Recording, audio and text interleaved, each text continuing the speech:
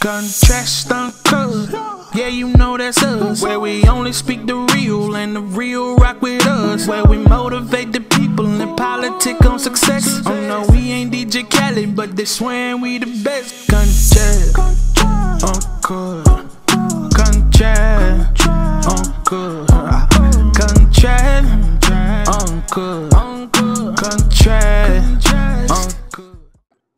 What's happening? It's Contrast Uncut. It's season 3, episode 30. Man, big shout outs to Uncle Snoop's Army and Bobby D Presents. I appreciate you, brothers. Man, it's your host Zylo, aka DJ Wine Dollars like I want some money. Ladies and gentlemen, we got us a really dope special guest today. You know, he's out of Oakland, you know, throwing up, representing the town. He's a singer, songwriter. You know, I first heard about you on Thizzler 2017 Rookie of the Year list. And, you know, that caught my attention. And, you know, I continued to research, you know, from then on. And, you know, I've noticed that you accelerated in the Bay. You got a unique style. And, you know, you're not afraid to jump into your characters and delivering on music. And so, you know, with 40, SOB, RBE, P-Lo, Be Legit, I Am Sue, OMB Peezy, Nesta Pharaoh, Project Papa, Jay Stalin, and many, many more. I mean, his latest single is out right now, smacking. 96, smacking. Aspen is smacking. I'm talking about JT the Fourth, everybody. What's happening, brother? Right on, gangster. Right on, big dog. That was a hell of a intro for sure. Oh, it's all good. How you feeling, bro? Man, you know, I can't complain. I'm out the way, you know, doing what I can from what I can do, you know. Sure, I already know. Man, bro, shit, all I'm doing is telling you what you done, man. You know, the real's the real. You can't deny the real. Sure, definitely can't. That's one thing you can't do. Deny the real. Come on. Man, bro, so I got this quote, bro. Let me know how this quote relates to you, or if it doesn't, the whole idea is I want you to talk about the quote. All right, go ahead. My daily conversation, it consists of hustle, grinding from the bottom, sick and tired of the struggle. Kevin Gates. See, that's real. that's real, and that's current. that's what I got to say about that. That's current. Yeah, for real. That's what I got to say about that. That should be shit. That needs to be everybody's mindset. Who ain't where they want to be yet. For real. That's what I think about it. That's every day. That's what you call it? That's like a lifestyle. For real. But yeah, that's how that really. We try to progress daily, but nobody knows the details of how to progress daily. They don't know what it takes to, you know, get to what they think of and making it happen from starting to end and close. Yeah.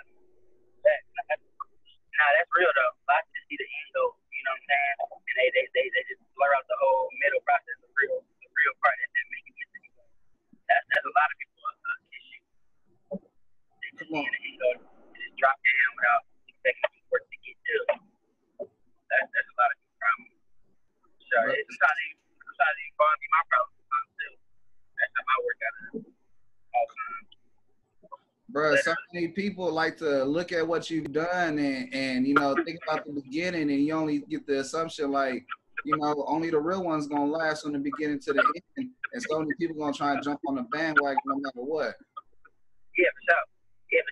It's like that with everything though. It's like they don't ask you why you do it, then they gonna ask you how you do it. They gonna knock you, and then when you do it, they gonna ask you to promote. That's with everything though. So I'm already accustomed to that. I'm already accustomed to that. That goes on. She's fashion, everything.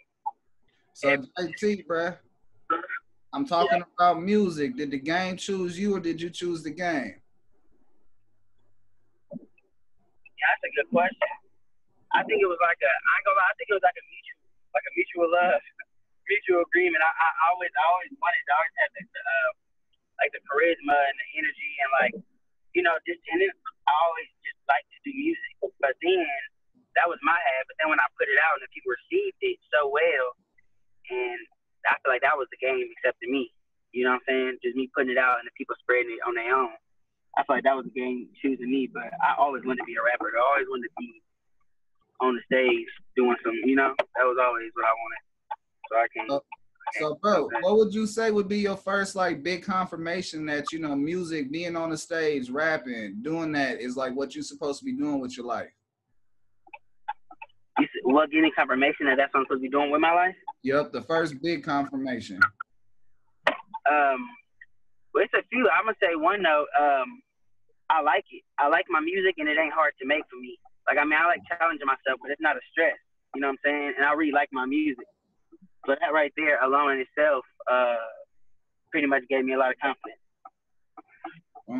That's big. Yeah, right there. That alone right there. And then I mean, like the accolades and stuff that came with it, like, you know, like views on certain videos, or even like the Sick Wid It deal, you know, all that kind of stuff. All those things kind of played a part. But what I say like was my first one was just like I don't know, just the way the stuff started going up and all that. Man, it's a proven fact. Things are easy to you and they hard for hella other people. It's meant for you to be doing what you're doing. That's kind of like the approach I took. And shit, this shit ain't an easy industry. It's not easy to get millions and millions of views. It's not easy to get people to pay attention to who you are when there's another million people in the independent game trying to float. Yeah, and what I meant by easy too, just to clarify more, I meant like more sort of making of the music and getting people to like the music. But it's always a struggle to get new listeners. You know what I'm saying? I mean, it's not necessarily, I would say a struggle, but it's definitely a task, because that's something you always want to be doing constantly, is trying to gain new audiences. So that do get struggle. But as far as the music and getting people to like react to it when they hear it, is, to me, you know, is a blessing that is kind of effortless. You know what I'm saying? In my situation. Shit, in every situation, the struggle is beautiful, because once you triumph over the struggle, you know it ain't shit. It's like, oh, boom, I run this same recipe and code, and then boom, I got the code. Facts. No, that's real, though. That's real. And then you get to look back on where you came from to where you got. That's the best in any situation. Even my hair, I be looking at videos and my hair was short, and I be like, damn, bro, I'm hella glad I stuck it out. I swear, I be like, bro, I was so ugly. I was so hurt. But I thank God I stuck it out. That shit paid off. Bruh, what's been your like illest moment so far in the game? My illest moment? Yeah, like your surreal moment, like, man, this shit is real. Was it like a performance? Was it like a event or a dinner that you know, was it something specific that was like, boom, this shit is real? I'm gonna say it was a few things too. Like, I'm gonna say touring was one.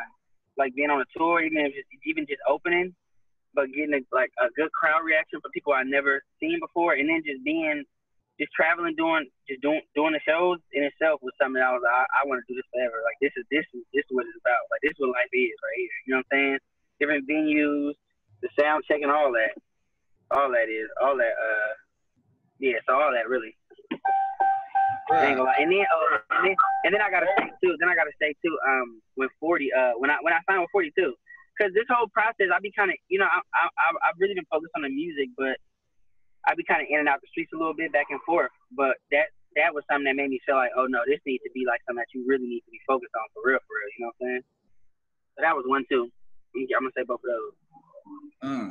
Bro, what's been some of the highs and lows you face as an artist, and especially in the streets and you know, back to live with dreams and be like, man, this pile of money over here look good, but this pile of money over here look better. Not stress, but more activity. You say what's the we say what are the highs and the lows, right?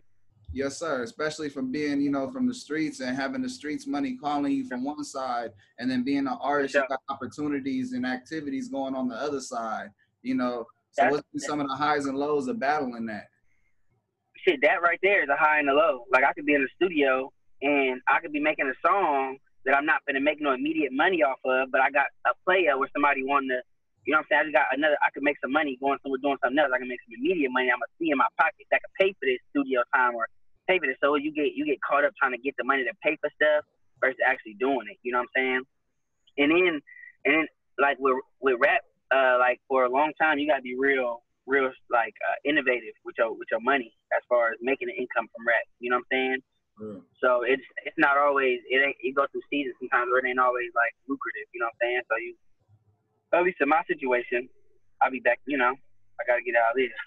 So I think that's probably the biggest challenge right there is actually being there for the music and then being to make the money, because they both take time. You know what I'm saying? They both time consuming, and it's only so much time. So I think that is like the biggest struggle, just trying to find time and balance, literally. Bro, yeah, literally. What's your creative process on why you do music? What's the creative? But on why you do music. On why, like why I do? You mean like based on like how the song, like how do I come about like the song at the time? Yes, sir. Like how you get off the emotions to your, you know, from your mind to your chest to wax and to everyone's ears. Yeah. Yeah. That's a good question. Shit, a few takes. You know what I'm saying? In the booth for sure. I'm definitely gonna be putting it together. But really, it's really it's really like a combination of beat that speak to me, how I'm feeling at the time, and then just like the pace I'm thinking at. Like if I'm thinking at it like, cause sometimes I can be thinking so much stuff like real rapid, and it'll get more difficult to like line it up and organize it. But if I could just like basically just relax and get like a flow and get like a clear thought of what I'm trying to project, usually just kind of happen. I'm just going there and just piece it, you just kind of put it together, you know.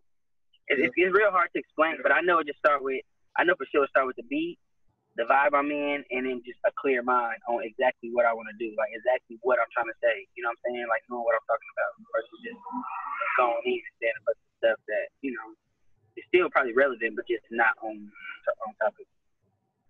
No, so that's what I say, the beat, and then it's important to have structure, bruh. And, you know, you definitely clarified that you take a lot of structure before you even step into there. Yeah, it's a lot like mental structure. Like as I'm hearing the beat and I'm vibing, I'm already like thinking of melodies and what kind of vibe I'm already in. So by the time I go to the booth, you know, I'm just kind of already on that, you know, and I'm just putting it together. So yeah, it's a different kind of process, but yeah. So JP, bro, I'm gonna take a pause on the music. We're gonna come back to it a little bit later. I'm gonna go ahead and get into my awareness segment. And you know, right now it's a huge topic and shit. Honestly, it's been a huge topic since we've been in, you know, growing up in the streets. We've been fucked with the police forever. And you know, I'm talking about, you know, when the red and blue lights hit, the high beam hits the back of the neck and searches for everybody in the car, and then the blurp sound hits. And I'm talking about the time when people get pulled over. I asked all my guests, you know, when was the last time they were pulled over, and what's some advice they can give to somebody in a situation of interacting with the police like that. Okay. Yeah, I felt my last time getting pulled over, I think, when was my last time getting pulled over? I think it was probably the 10th or something on a car, maybe. They just pulled me over. But I would just, actually, you know what? I don't know. They didn't actually tell me what they pulled me over for. Now I think about it. The last time I got pulled over. Oh, no, it wasn't 10th. It wasn't 10th. No, it wasn't 10th. They did mention that. But I say just be still. Be calm, especially if you brown. You know what I'm saying? Be still as possible. And just try and get it over with. Like, I don't be trying to give people no hard time. I want them gone and out my face. You know what I'm saying? Whatever they want, give it to them. Go ahead, take it. I ain't got nothing more to say, nothing less to say. Just take it and then write the ticket and let me go. I'm not here to do the arguing. And I suggest that to a lot of people being argumentative with police or stuff. It don't really prove nothing in the moment. Just let them, as long as they ain't being disrespectful to you, or even sometimes when they is being extra, this system set up for them to win. So just get your ticket and get on. You know what I'm saying? Don't even, you know what I'm saying? I mean, I ain't saying take no disrespect, but I'm saying don't even give it no time for that to happen. Just try to make it as brief as possible. No, that's the realest thing you can tell somebody is to handle it quickly. And if you know it's going bad, tell them to take you to jail. Yeah, for real. Yeah. You can do the paperwork. Yeah. I don't like it. Yeah, you ain't lying though, for real. For real. You ain't lying. Jail way better than losing your life. Oh God. Especially over shit. Joe. Bro, this is the OR when you get released on your own recognizance, and boy, that's only a 2-3 hour hold. So, you know, sometimes that's just all it takes. Yeah. See, that's what I'm saying. Like, so that's what I advise people though. Just try and get it over with. You know what I'm saying? Don't do all. Ain't no need for all the fast talking because they ain't gonna get proved right there. You know what I'm saying? Just get your ticket, whatever. You know, keep your hands up and go. You know what I'm saying? Ain't even know. Let's talk about. So, bruh, I appreciate you spreading the knowledge on my awareness segment.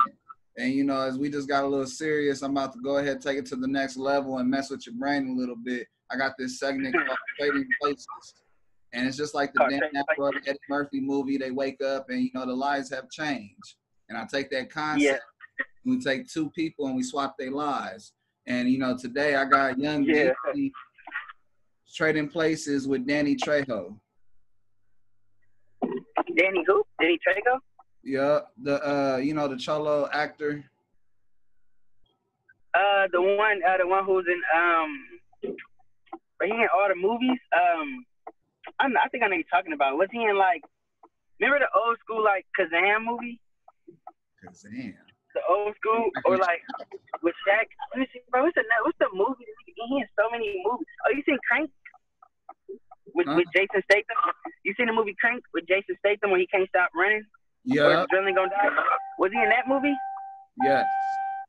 I think I know. Yeah, he kind of funny. Yeah, bruh. I know you're talking about. That guy. Oh yeah. Okay, I just talking about somebody else. I know who that guy is. Though. Oh yeah, I know who that guy is. So okay, we got Danny Trejo trading places with Jeezy.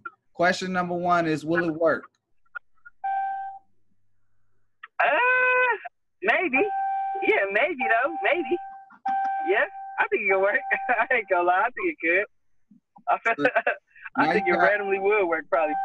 Right, now you got Jeezy pretty much acting in all the movies. He being this hardcore gangster from the Vadio. And then now you got Danny Trejo, you know, USDA really putting on for the South. And then, you know, he a part of Janky Promoters, all of that. Do you think, what would be one thing different if they traded places? Like if they traded places like in a movie role? Yeah, bro. Like, you know, if they traded places in real life, what would be one thing different?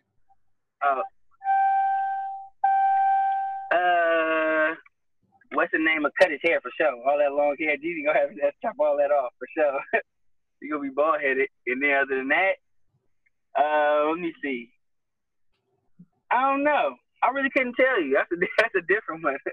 That's a good one though. I really don't know, bro. I really couldn't tell you, but I know they probably both be on some like I don't know, loyalty kind of stuff, or like, you know, all that moral, like real deep morals and stuff like that. I know Jeezy preaching that, and I know that's like, you know, big. It's big in the Brown community, you know, like they pride and all that kind of stuff, and like loyalty. Man, I think that common ground is cool. Bro, in LA, Trejo got a taco spot. I feel like Jeezy would trade the taco spot to still have tacos, but it'd be like soul food tacos. Yeah, probably. Yeah, see, shit like that. Exactly. Shit like that. Exactly. And in the movies he'd be in, he'd probably I don't know, he'd probably be probably play a different character for sure, like a different role. All right, bro. You survived my trading places segment. I got one last segment for you. It's called Impulse Q&A. It's like questions on cards, and they like from a fan perspective. So, you know, I'm about to hit you with you got to answer 3 questions. You could pass if you don't want to answer the question, but you still got to answer 3. You ready? All right, go for it. Question number 1. Yeah. What's the weirdest thing you've ever eaten? Coleslaw. Coleslaw. That's the most nastiest thing I've ever ate too, probably. Coleslaw. And alligator. Alligator wasn't nasty, but alligator.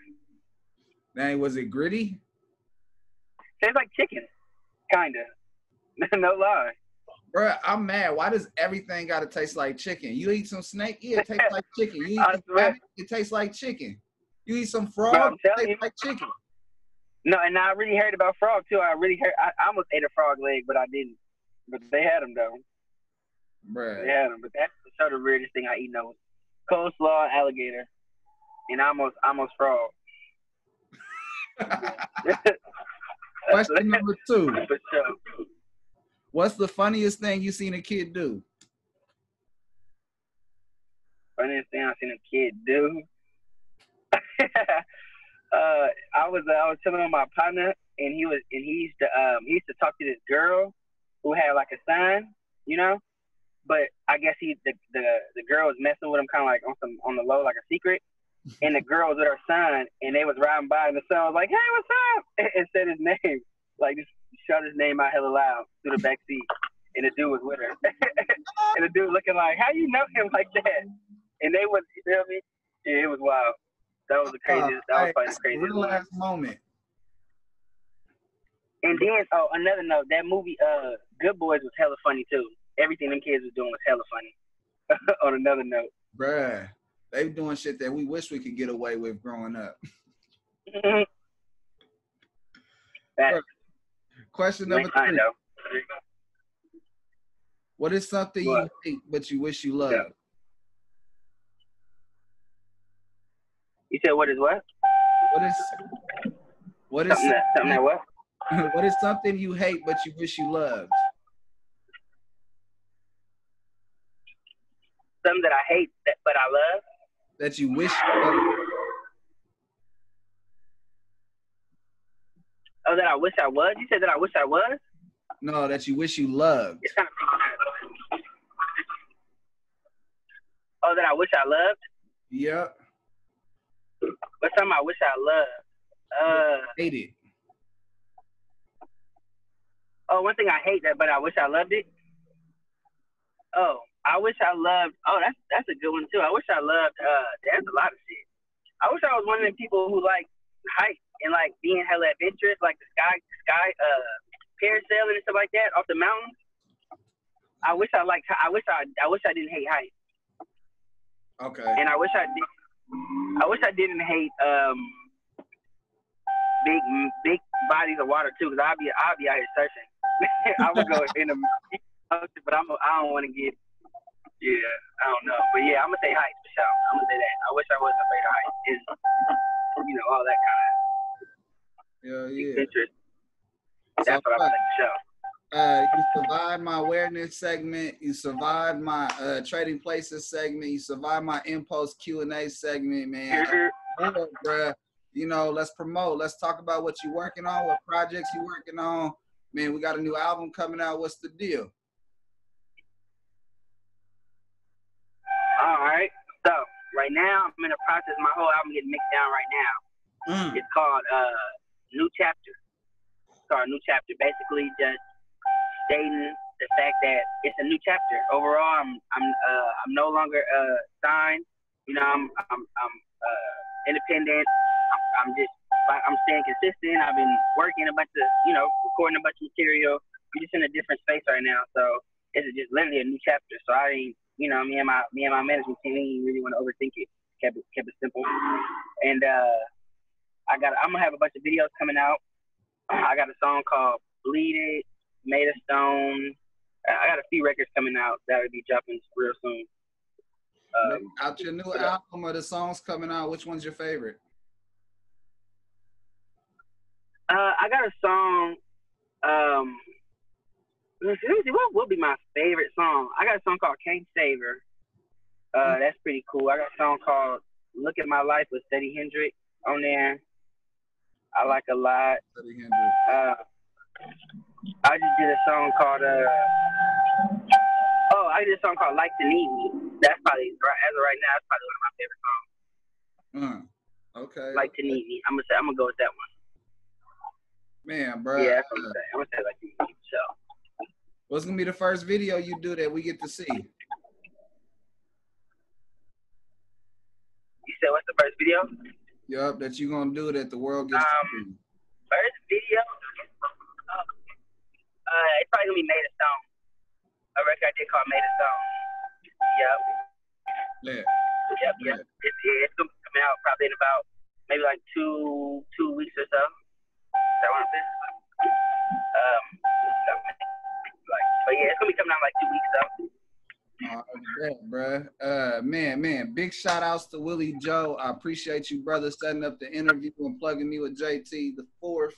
Appreciate you. Yeah, shout out to Willie Joe, man. God, shout. Yeah, bro. We noticed the show is different. It's unique. You know, I try to stay on the topics like the big shows, but I don't ask none of them questions like they do.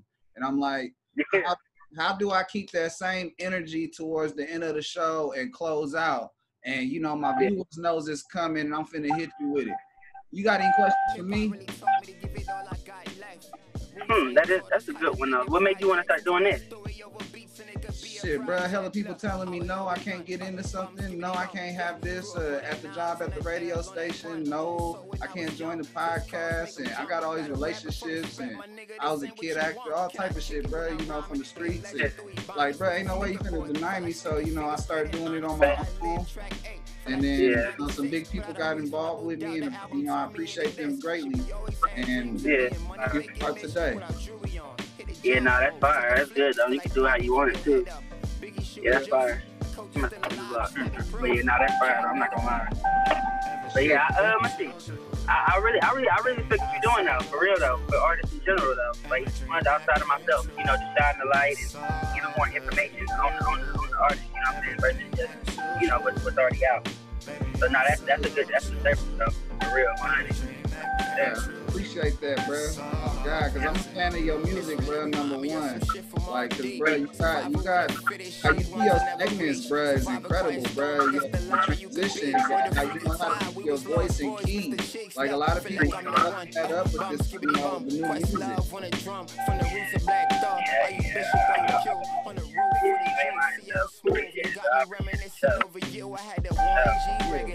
Contrast Uncut is season 3, episode 30. Big shout outs to Uncle Snoop Army and Bobby D Presents. I appreciate you, bro. I want to be able to do incredibly dope shit like interviewing this brother next to me, JT the Fourth, and talking, you know, that big smoke, that big dope, that real game. You know, diamonds from the sky, let them dance as they drop. You know what I'm talking about? I appreciate you, bro. Like that. 100, bro. Appreciate you the same way. You already know. Yeah, man.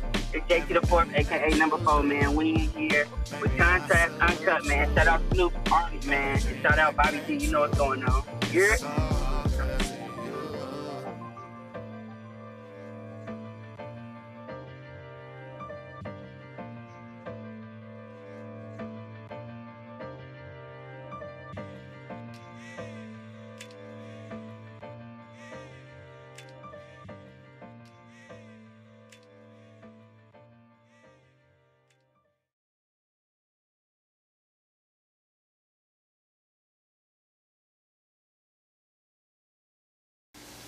Man, I know you guys can't smell this right now, and I ain't talking about none of that other stuff. I'm talking about some of that good stuff, that smell good stuff. I think it's breakfast. What time is it? It's breakfast time. Make sure you tune in to Contrast Uncut no matter what you're doing. Whether you're eating breakfast, you're smelling good food like I'm smelling, or if you're smelling other stuff, we're good to watch too. Make sure you tune in. Thank you.